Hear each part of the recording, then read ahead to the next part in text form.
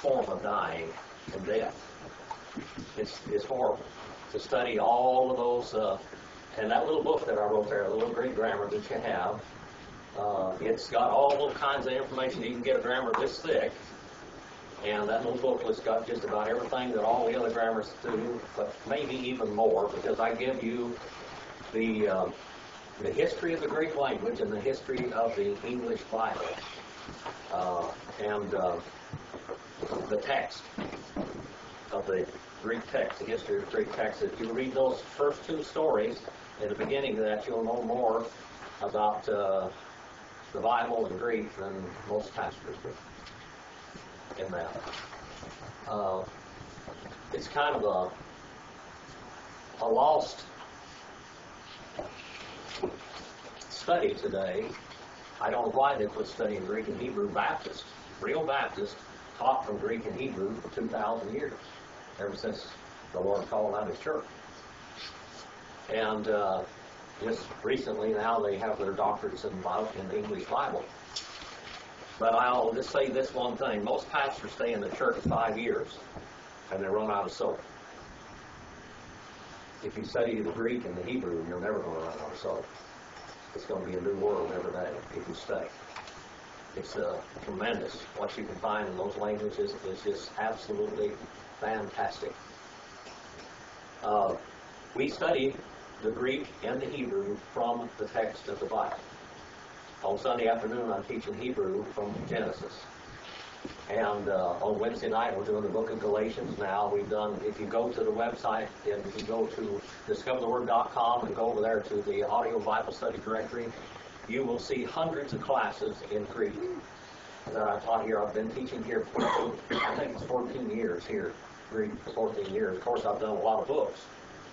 I teach Greek by induction, or by doing it.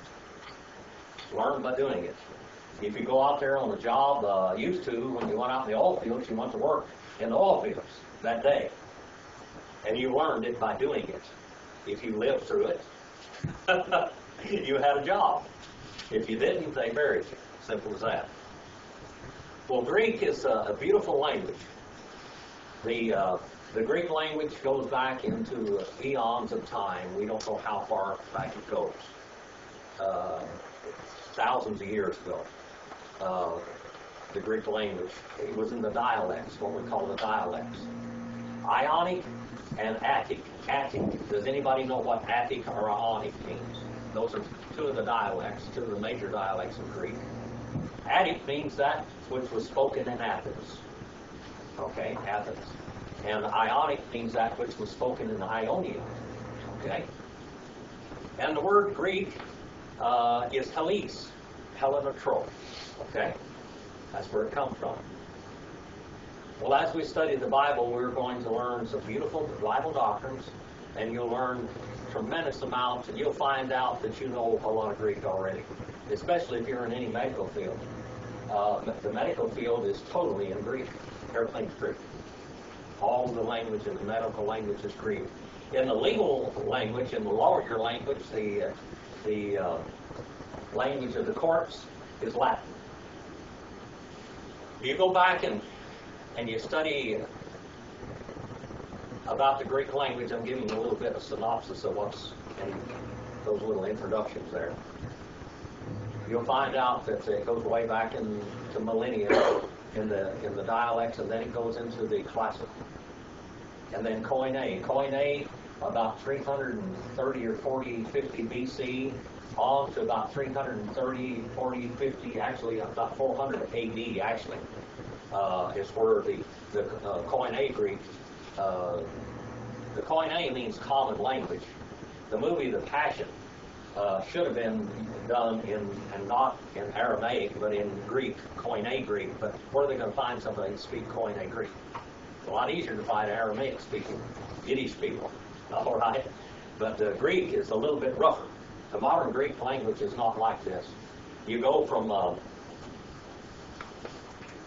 back here is Christ right here. Back this side of it, we have the dialects, okay? And then you have the classical, and then Koine. And It goes all the way over here on this side of the cross, so almost 400 A.D. And why? What happened to lose the Greek language? The Bible was written in Greek. The New Testament, even the Old Testament, was written in Greek. The Septuagint. Anytime you see that, you'll see that means Septuagint. The seven. All right, the Septuagint. That's the Greek translation that was done about 300 B.C. From the Hebrew into the Greek. And we'll use Hebraisms. As we study Greek, you're going to have to study a little bit of Hebrew also. Okay? Let's have a word of prayer, and we're going to get into studying here. Brother David, would you lead us in prayer, please, brother? Okay.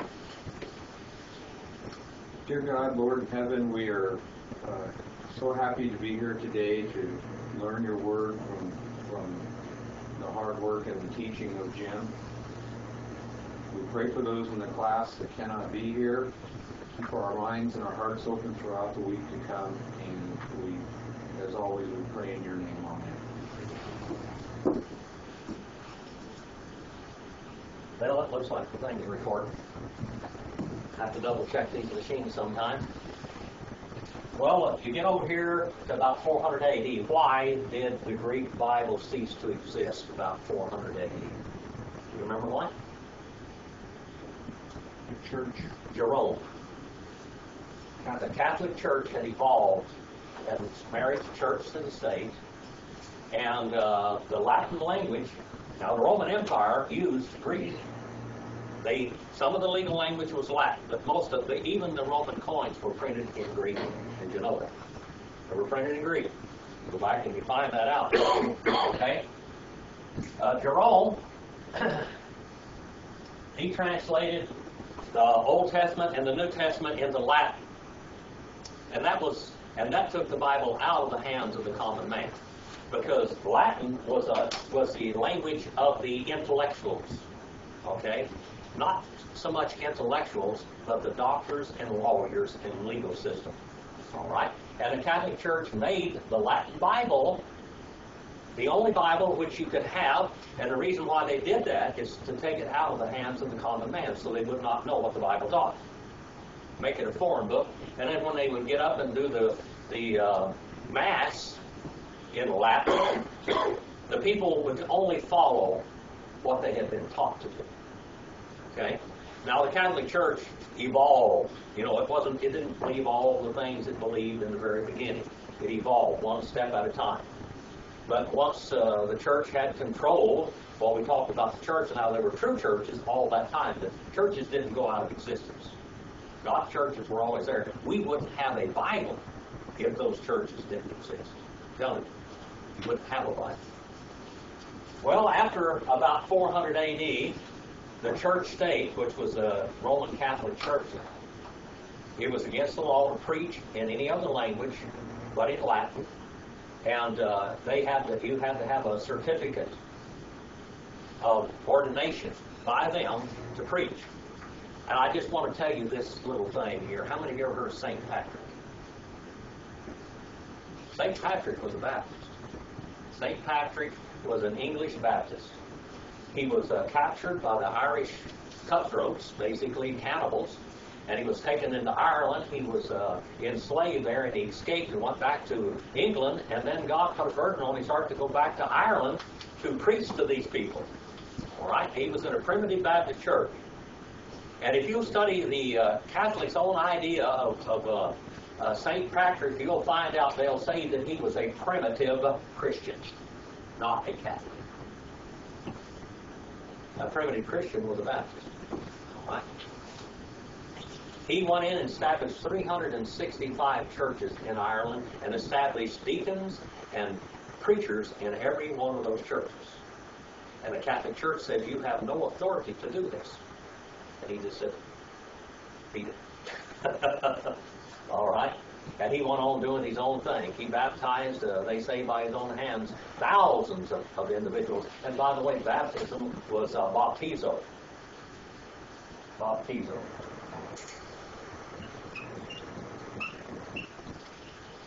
Baptizo. What does that mean? It means to immerse.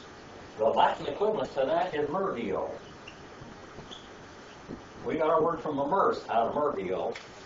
All right. Now, if I wanted to sprinkle somebody, what would be the Greek word that I would use for sprinkling? Rontizo. I'm just giving you a little bit of a rontizo. You have a rough breather over the top of that roll there. Okay. Now, if I wanted to pour something on somebody, what Greek word would I use? Nipto. Nipto. All right. Nipto. That's the word. Nipto. So we know that immersion is the only form of baptism, and by the way, they weren't doing anything else back then. There are very few examples of what we call a fusion. A fusion. That's something else besides immersion for baptism. One guy was sick one time, and they wanted to baptize him. That's crazy. You know, back in those days, they thought that if a man got real wet, he'd probably die. Those people over in Europe didn't take baths. Did you know that? They were afraid of the water. Wash their hands, wash their face a little bit. That's about it. Maybe wash their feet. But they didn't take baths. And they started equating baptism with salvation. You had to be baptized to be saved. Baptists always thought that you baptized believers to join the church someplace. All right?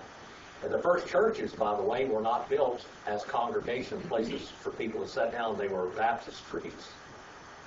They had a building, and there was just basically a hall that you walked in up there, and there was a baptistry, a font up there, a big font, a big giant bathtub, baptistry like that. And they always dipped everybody. Later on, they had this one guy that was real sick, and they thought, well, now we got to get him all under the water because baptism means to immerse. So they got a whole great big tub of water, and they brought it over there and poured it on him and made sure that he was absolutely covered up with water. And that was the first example of a fusion. That was rough, Bill. Yeah, I'm upset with one of them. I invited a guy to class tonight. You know, I just stopping in to see if he came. Okay. Okay. All right. See you later, Bill. Yes, sir. All right. Anyway, that can kind of give you a little bit of idea about Greek and what Greek looks like. A little bit. Okay, you're going to study history as you study through these classes. Now we're doing the book of Galatians 4 and 4. I have written an interlinear on all of the New Testament. You will have one, I hope, next week. Could you show them that, brother? Hold that up there. It's the book of Galatians, the interlinear and commentary, and there's even the page numbers you can go look up in the analytical lexicons and look all this up. Sometimes if I am quoting Thayer or something, I'll put down Thayer's page number. I don't do anything with Strong's or that at all. I just forget that. You just go to the source. Forget the baby stuff. All right? We're going to go to the source. 4 and 4 is really a good lesson. 4 and 4. We're going to read Greek, and you read Greek, and we will. You look on. Can he look on with you, or do you have a Greek Bible there, brother? It's just got like a Strong's in it. Oh, okay. Well, look on there with him. Yes. Right? No, you're in the linear. That's the interlinear you're going to have next week, hopefully. It should be here. All right. We're going to read the Greek, and you'll learn what the words look like, and you'll find out that Greek looks a whole lot like English because English came from Greek. So did Latin. So did Spanish. All this. This is where it originated, okay? Now, that first word there looks just like English, except it's got a rough breather on it. Remember I told you about this rough breather right here? So that puts an H on it. Hrontizo. So how would you say that first word there? Hote. All right? And by the way, I've always said, and it does work, if you stay in the class for 3 years and not study any Greek at home, all of a sudden one of these days you're going to wake up and you can read Greek. Isn't that right, Marilyn? Mm-hmm. She, after about 3 years in the class, she came to the class one day and she never looked at Greek one time at home. And she said, I can read this! And she did. She wanted to read it. She wanted to read the whole verse. You'll be able to do that. And the next word is almost like English, too. So we have hote, and we have what? Day. Day. Now, that funny-looking little thing there, it's a delta, okay? Delta, epsilon. And then elthon. That's a little harder. It's got some words that don't quite look like English. Elthon, and then the next word you can read. To. All right? And then pleroma. Say pleroma. And then the next word you can read in English. To. To. Chrono. Ex a pestelen. And then the next word is an O, all right, but it's got a rough breather on it, so what is that? Ho. Ho theos. All right, ho theos. Tone, quion, altu, and that looks just like it would in English. Okay. Gegnomeno. Ek, ginikos. Ganomeno. And then hippo, nomon. All right, that right there, we're going to quit. Because the 5th verse starts down there, and I don't know why I did this so many years ago. But I did this, I don't know why I started on the next verse there. I usually turn the page. But I made a mistake here.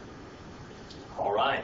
Pote de althon, to pleroma, tu chronou, ex a pestelen, pothios, ton vion, auton, genomenon, ek, genitos, genomeno, hippomonomon.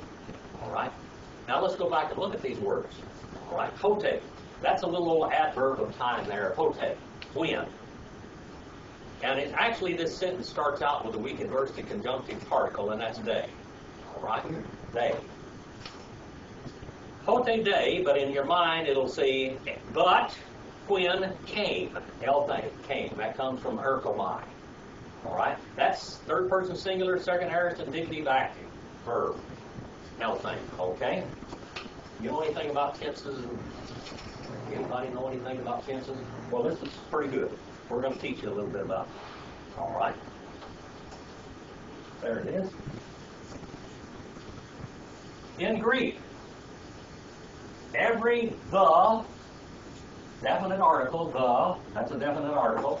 Hogaristikon arthro in Greek, that's the term for it. All right, every indefinite article is like an arrow. All right, point to something. It's very important. There are no indefinite articles in Greek. What's an indefinite article? A or N. All right. Now, the first one we come to there is, but when came, all right, the fullness of the time, to chrono. That's genitive, singular, masculine. All right? You can even put it in the ablative. Now, there's 8 cases in Greek. Nominative, genitive, ablative, locative, instrumental, dative, accusative, and vocative. 8 of them. Okay? In English, you have the subject and the object. That's it. In Greek, you've got 8 cases. Tells you every little bit of what's going on in that verse. No guessing. All right? And in that book there, that little booklet you have, it'll have all of this down there, okay? I'm just kind of giving you a brief deal. Now, and when came, it came, the fullness of time. It came, all right? That's the way we're going to translate this elthon, okay? Elthane, that is.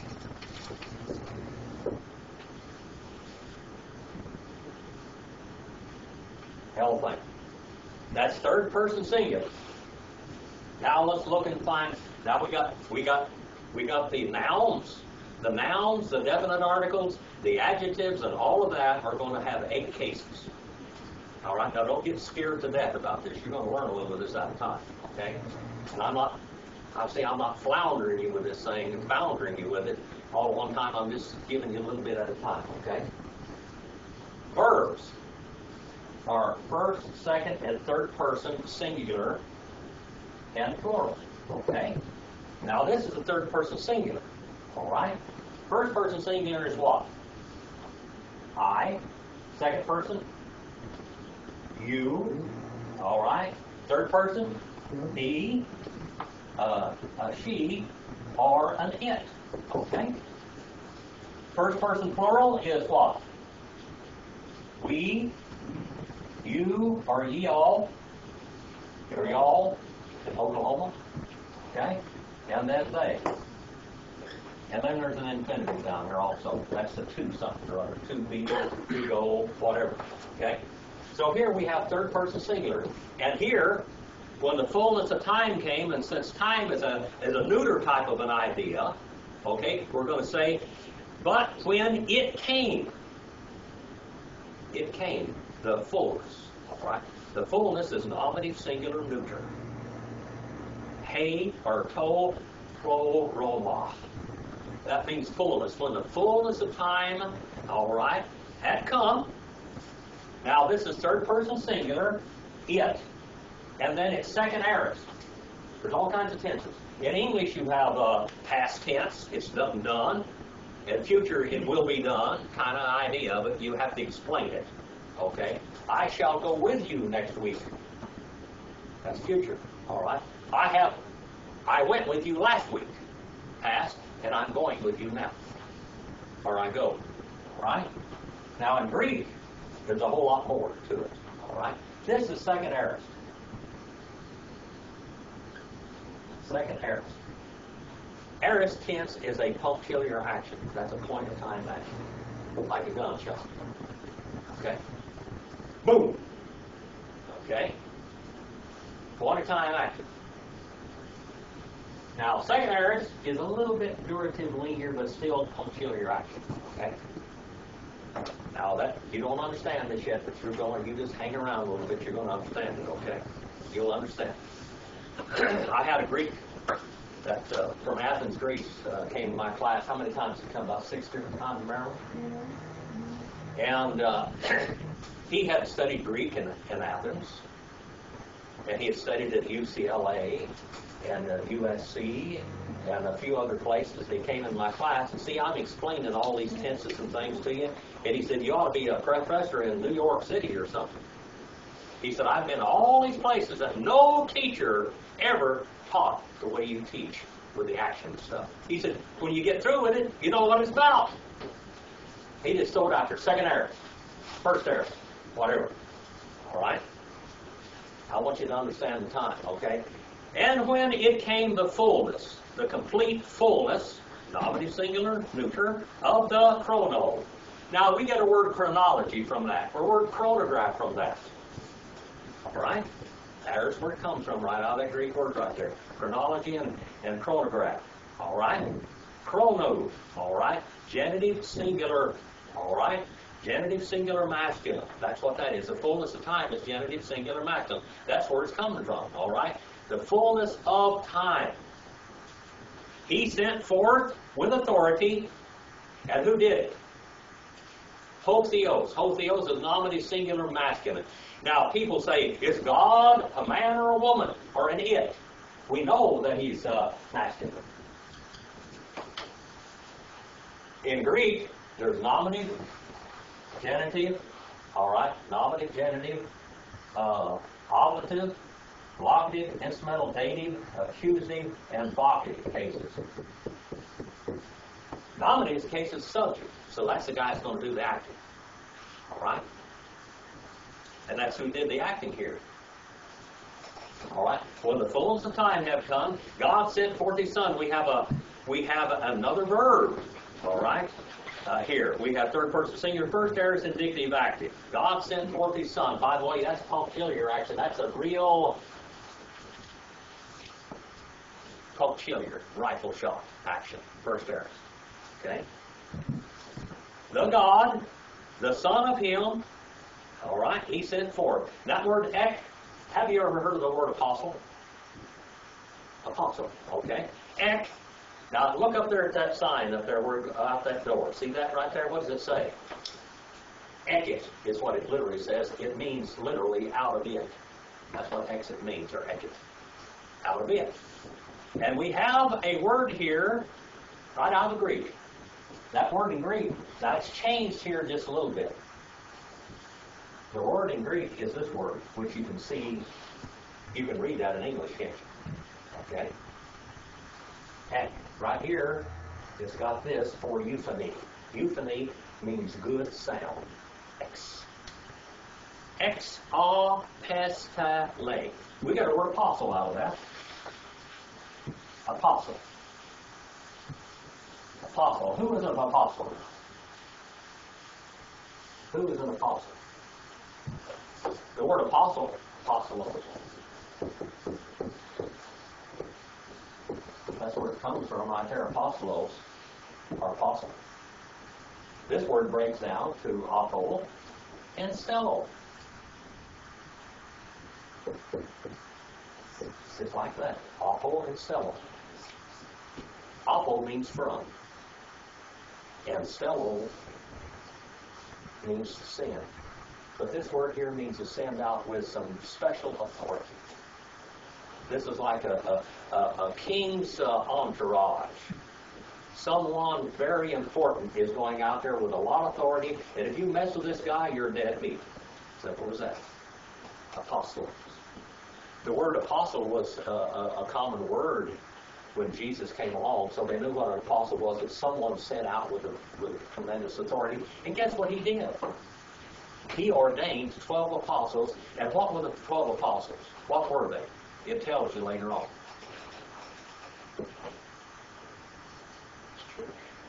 The 12 apostles were the first gift given to the church.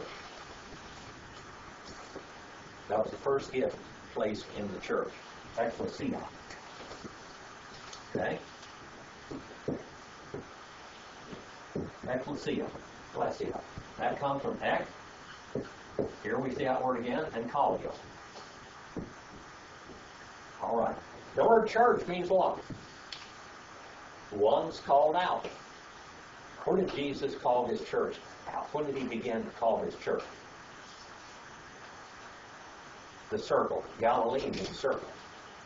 When he went around Galilee, he began to call his church out. All right? And later on, he placed 12 apostles in that church. Did that church baptize anybody before the day of Pentecost? They sure did. Did they have a treasurer before the day of Pentecost? Did they have apostles before the day of Pentecost? Did they ever preach before the day of Pentecost? How big was that church? Huh? How big was that church? 5,000. Huh? 5,000. Well, there's a little term used for 5,000, 5 to 10,000, and there's a term used for 10,000 plus. Close is at least 5 to 10,000. Cloy, when you use that term, this is a word for crowd. That's from 10,000 above. We find out that several times there was an okloi around Jesus, not just old-clothes. All right, no clothes. How many did he feed? A couple of different times. How many thousands? Okay, that was a little ecclesia around him. Not all of them were faithful followers, but they were a gathering of people. Okay, and the word church does not mean church house. It is the assembly. All right, it would be better translated assembly rather than church.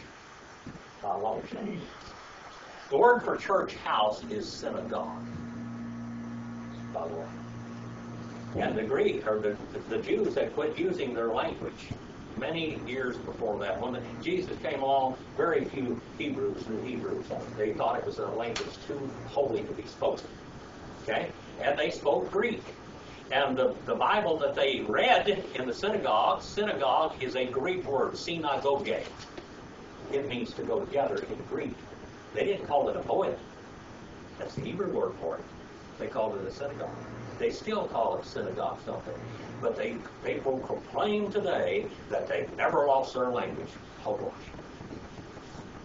They put it down for many years. They spoke Yiddish or Aramaic. They did not speak Hebrew. All right? They didn't use that language.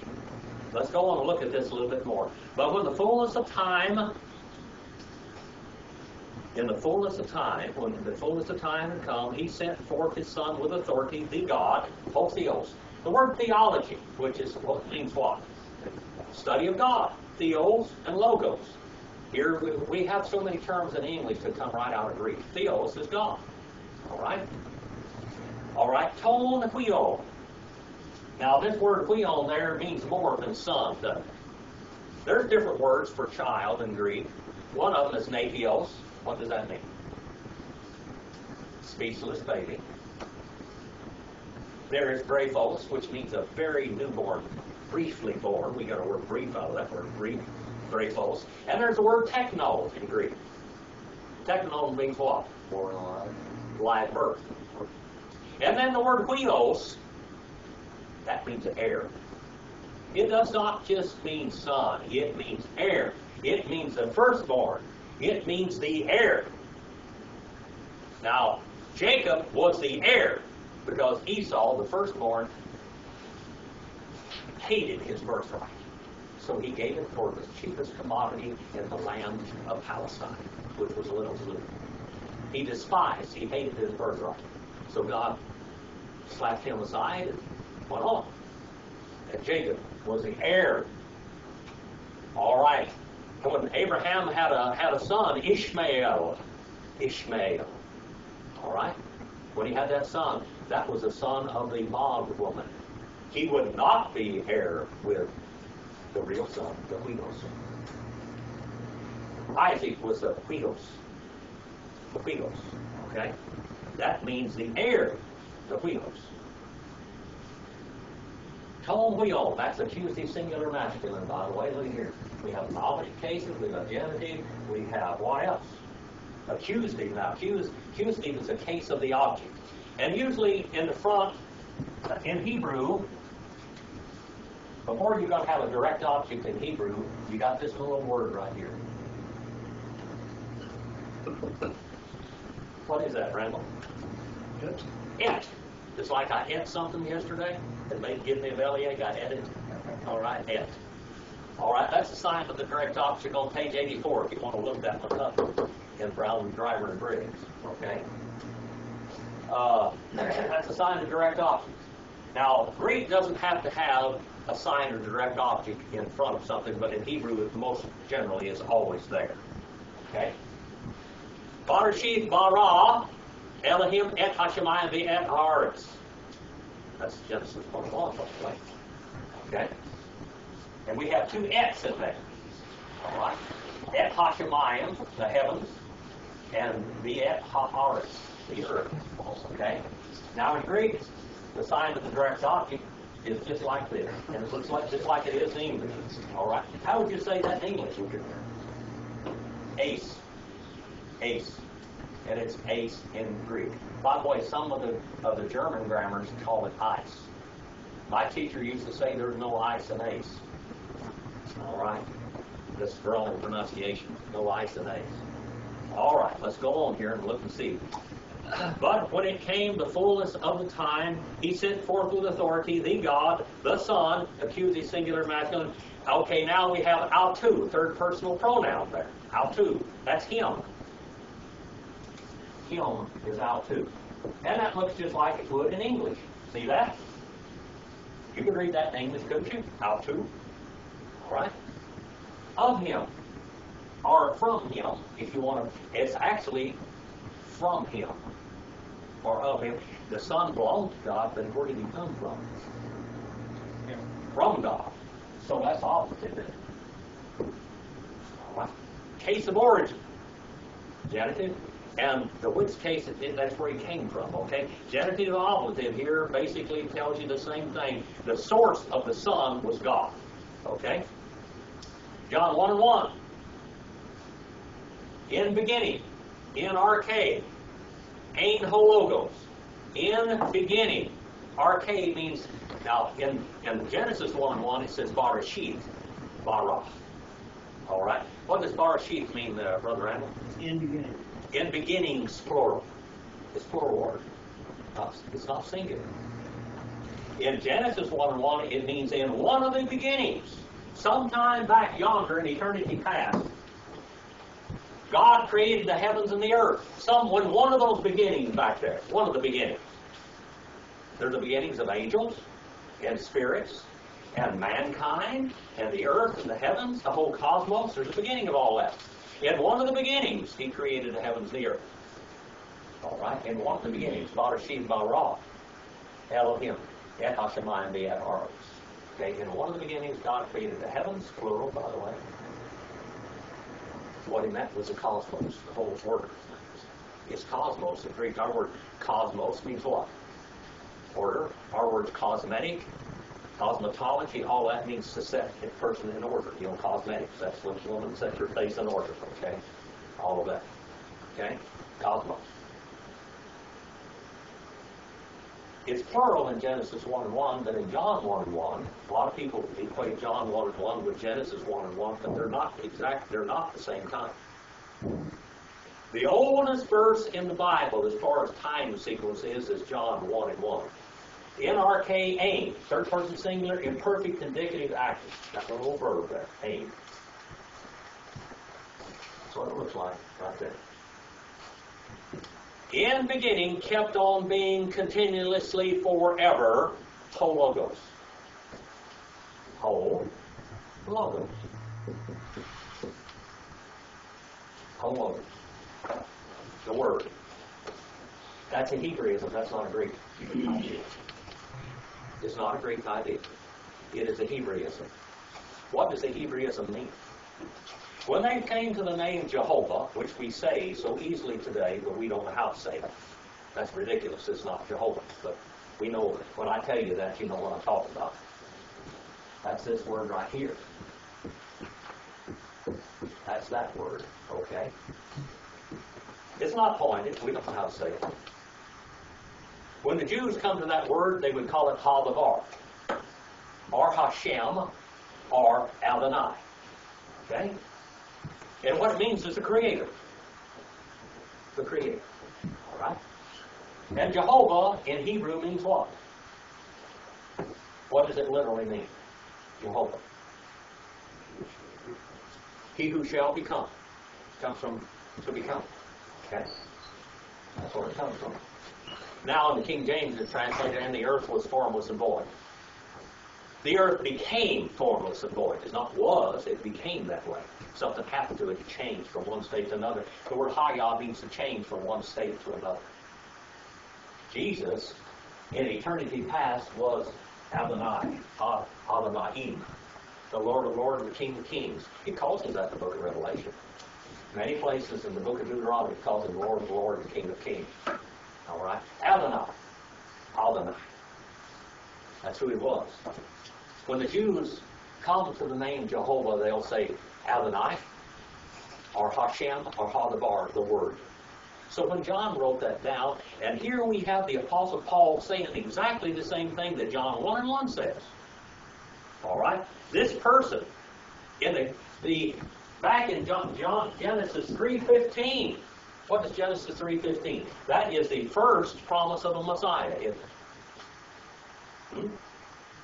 Let's go read that. Look at it. Genesis 3:15. Genesis 3:15. What is your name, sir? Jim. Jim. That's a good name. Jim Newby. All right. Genesis 3:15. What kind of translation do you have there? I have the NIV. Okay, that's good. That's from a real good manuscript. All right. There are a lot of manuscripts in the Bible. You read that, tell you a little bit about it. All right. Genesis 3:15. Could you read that for me? 3:15? Yeah, Genesis 3:15.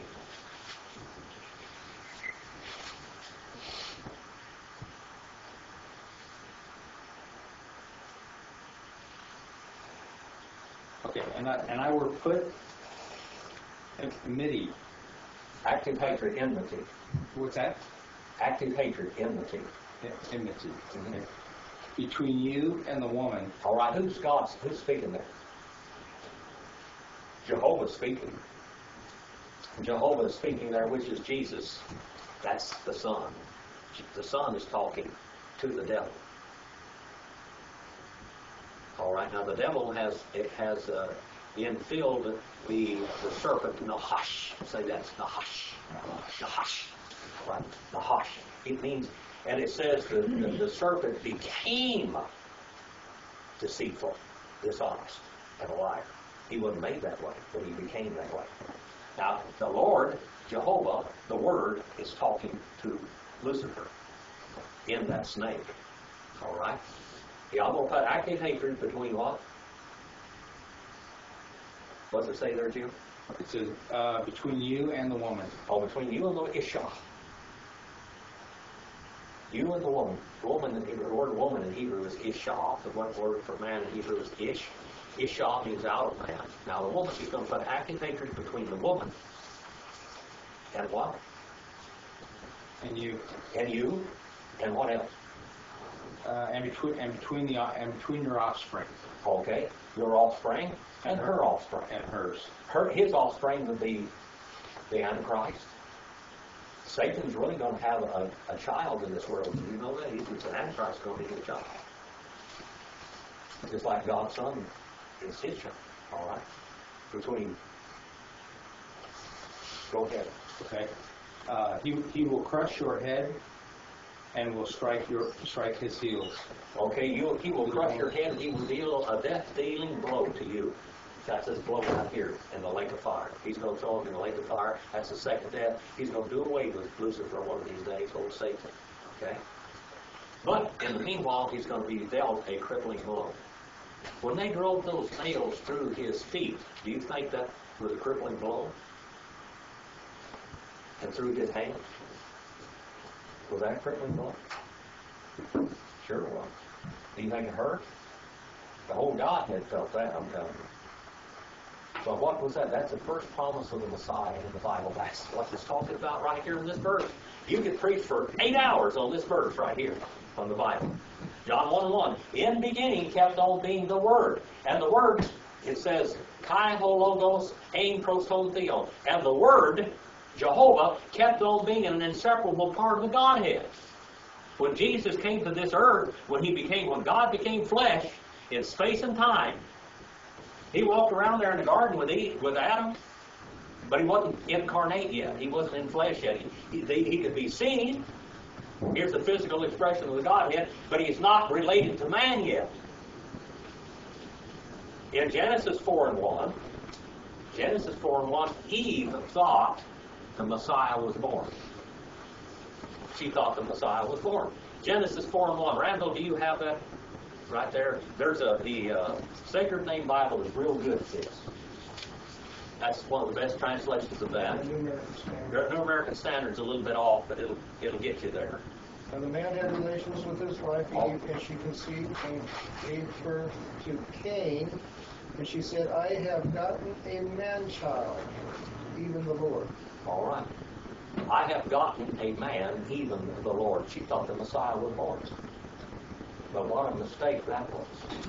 Because the Messiah was going to be born without man. As in Adam all died. That's why Jesus, he was born of a woman. Related to the human race, as it's going to say here in the 4th chapter of Galatians, but not related to in the human.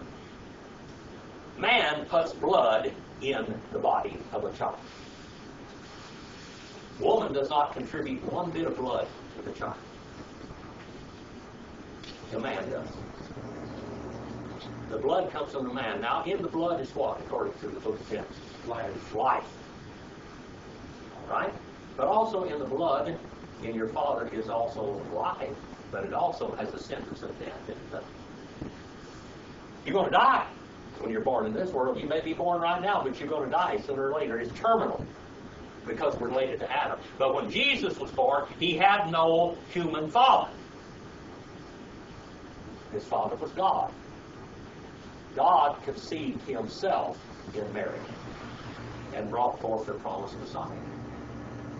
Okay? When the fullness of time had come, God sent forth with authority the Son of him, having become out of woman.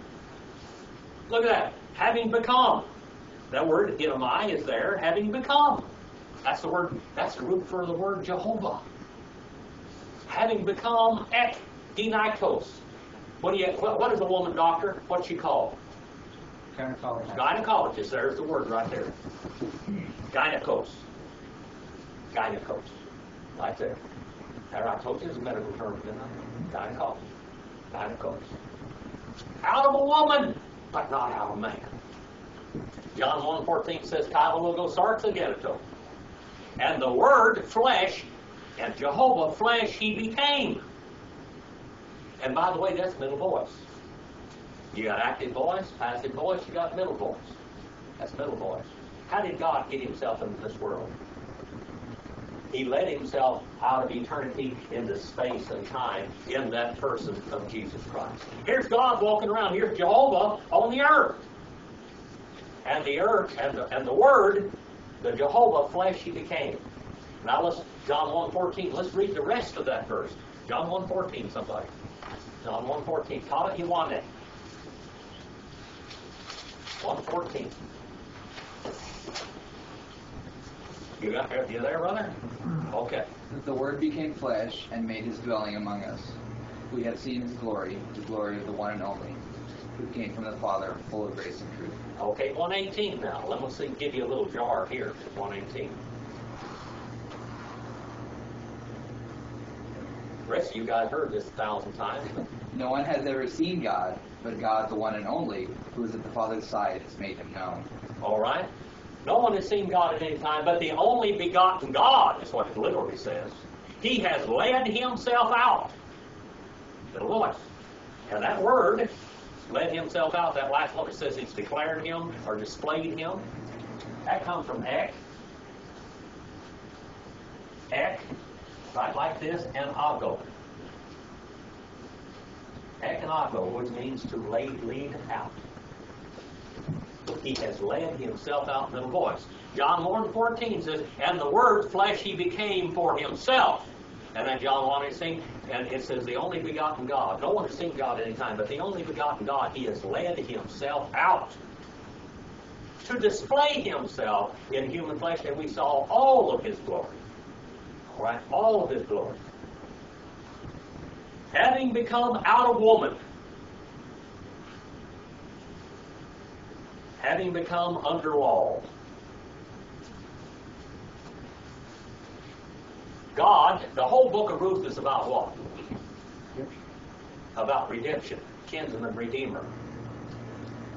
The Bible teaches to redeem someone, you had to be related to them. Now, you've got Jehovah's Witnesses, you've got all kinds, you've got Mormons, you've got Muslims. Let's look at that just a little bit. The Muslims' idea of man is that God created man, and God is a great holy God up there, and he's so beautiful and so magnificent that you could never get near him. And he can never get near you. He's too far holy and away from you. All right? And they say that no man is responsible for anybody else's sins. You're responsible only for your own sin. But the Bible says, as in Adam all die. The Apostle Paul says, even though we don't sin according to the same way that Adam sinned in the garden, we are still responsible for what Adam did in the garden, and we have the sentence of death in us from Adam. Now, if these Muslims are not responsible for anybody else's sins, how come they die?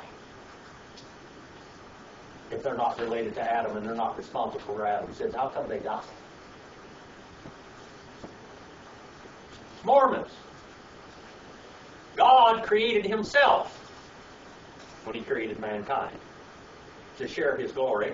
And they were already spirit beings in the former life, former world, the spirit world. And they got married down here with their spirit wives, and they brought forth spirit children.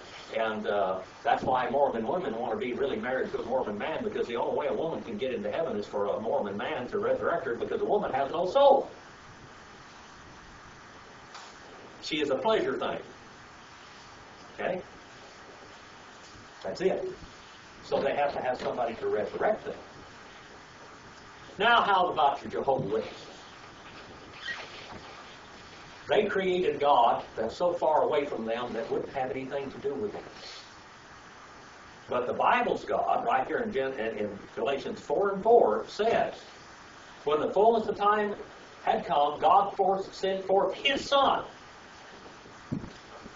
How? Made of a woman. He wasn't no angel. He wasn't Michael. He wasn't some other spirit being. We have God in flesh, but related to the Genesis 3:15 story. We have the Messiah. We have God in flesh related to us to redeem us, because we couldn't do it for ourselves. God's going to redeem us. The only perfect man that ever lived was Jesus Christ. Having become out of a woman, having become under the law, according to the law of Moses, according to the book of Ruth. In the book of Ruth, you have a genealogy, don't you? Where are the two genealogies of Jesus Christ in the New Testament? The New Testament. Where are the two genealogies of Jesus? Matthew is actually the genealogy of Joseph. That's Joseph's genealogy. Because he should have been on the throne. But the impostor on the throne was who? Herod, which was not a Jew. He was not a Jew. He was Esau's descendant, which was not the promised son, not the heir. But the devil got Esau's descendant on the throne of Israel, when Joseph should have been on the throne.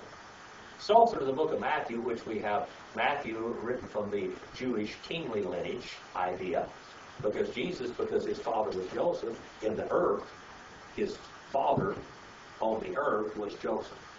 Now, Luke, the 3rd chapter, whose genealogy is that?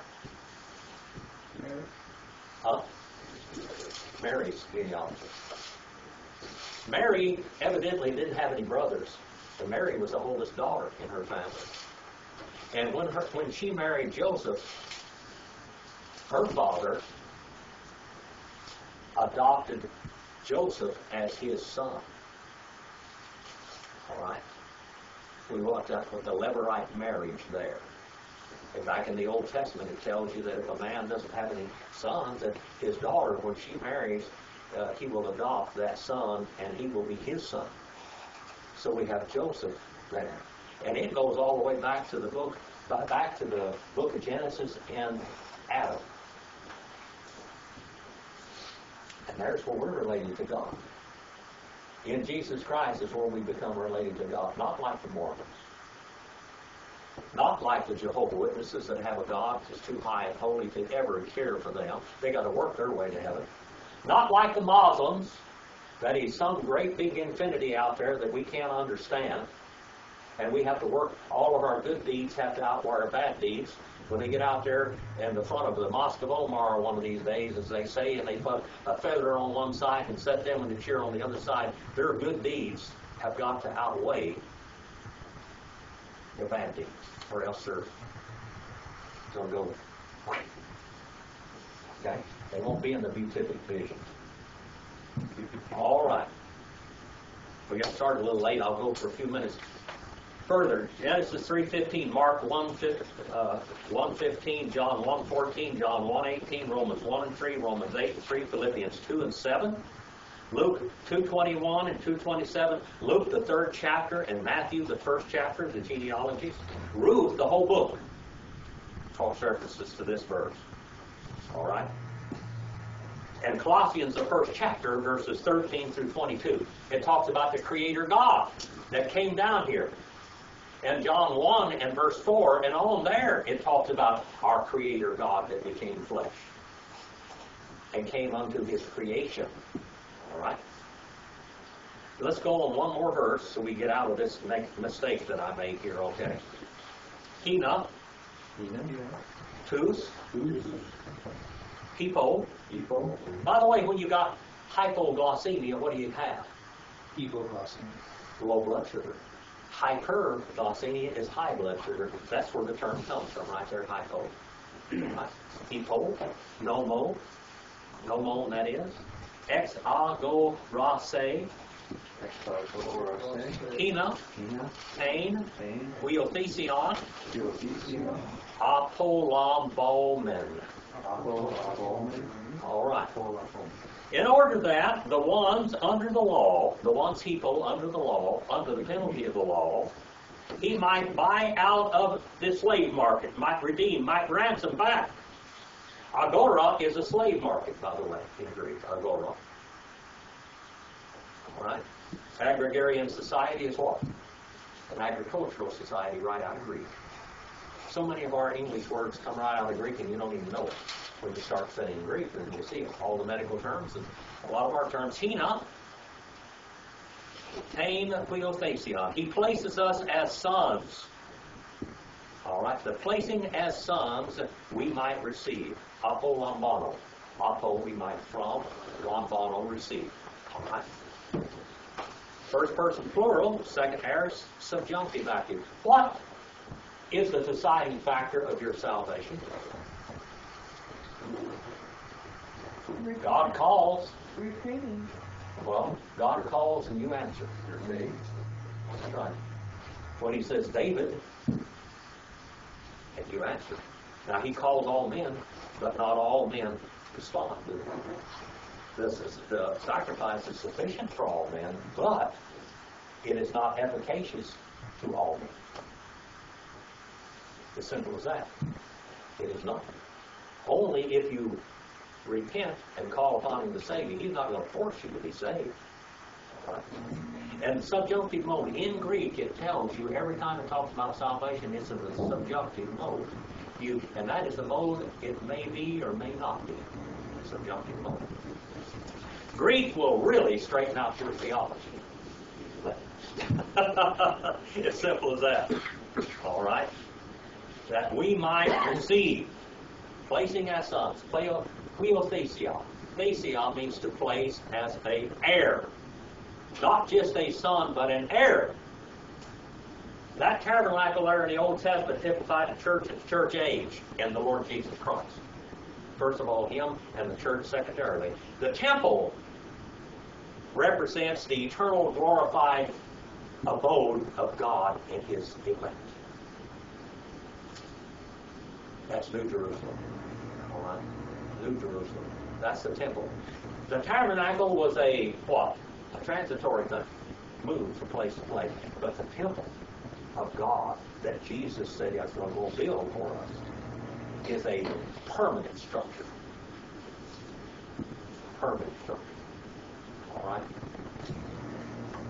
First person plural, second aorist. All right, second aorist.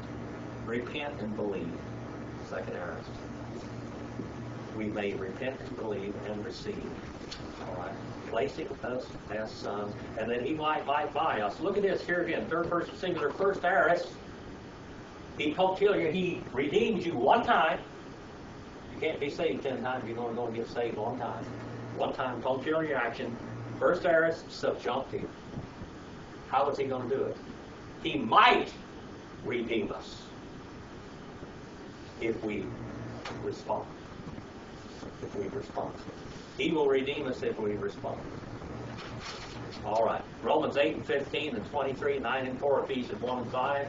Romans 8, 14 and Galatians 3:26 all cross reference to this verse. The Bible says no scripture is in any private interpretation. If you take out one scripture out of the Bible and try to make it teach something that nothing else in the Bible teaches, you're on the wrong road.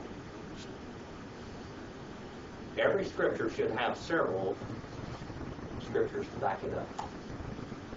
The first 4 in verse 4, we didn't get very far tonight, people. Because 4 and 4 was full play rotate. Full play gomba. Full up with stuff. I could go out there, set Fairfax Baptist Church and preach a whole hour on that verse, brother. If you just easy, might preach a whole revival on that verse. We'll start at 4 and verse 6 next week, okay? Is this today the 12th?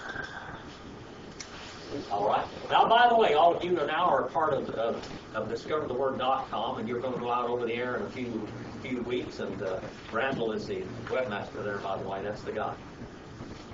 And you'll be out there helping people learn Greek out all over the world. Do you have any questions? Just read your little book there. Your 2 first 2 stories there. I will try to get you an interlinear next week so you can follow right along with it. And you, before you know it, you will be learning to read Greek. Bob, you getting any more this week? A little bit? All right, David. David, you could read all that, couldn't you? Most of it. Yeah. Marilyn, could you read all those words? Oh, I was there. Okay. And Randall, I'm sure you could read them all. Yeah. He's been in my Greek class and my Hebrew class now for, I guess the Hebrew class has been about 6 months or more. Anyway, and David, you've been in my Greek class how long? Oh, 6 years. Yeah. Yeah. Well, you should be giving us one. I tell you what, why do you think I'd say, what does it say, David? What is that rule of grammar? All right? Ace. Right there, that little word ace. Extension and limitation of thought or verbal action. That's the idea of it. And we're going to see that. Acts 2:38, baptized for the remission of sins. The idea is baptized because of the remission of sins. In Greek, you have the idea. Extension and limitation of the thought or verbal action. And ace effacer, because the sins have been sent away. By the way, that word ace effacer is in the Old Testament, Leviticus. That's what talks about the scapegoat. We have forgiveness of sins because the scapegoat takes away our sins. We are baptized because the scapegoat took away our sins. And the Seventh-day Adventists, okay? All right? They have Satan, our co-redeemer, because Satan goes to the eternal pit as the scapegoat. Our scapegoat. Nobody goes to hell but him. How many of you knew that? He is the one that goes and suffers hell for every unbeliever. Jesus is my redeemer. And he is my scapegoat. He is my redeemer. All of it. The whole human man. All right. Well, thank you for being here. Come back again next week. I'm glad I finally got you in the classroom, brother. And would you mind dismissing us in prayer tonight? Would that be all right? All right. Dear Heavenly Father, we thank you for this beautiful day, Lord, and we humbly pray that you open our hearts to everything you have for us this week, and we pray that this word that Brother Jim has given us, that you just put it in our hearts, that we can tell others about it,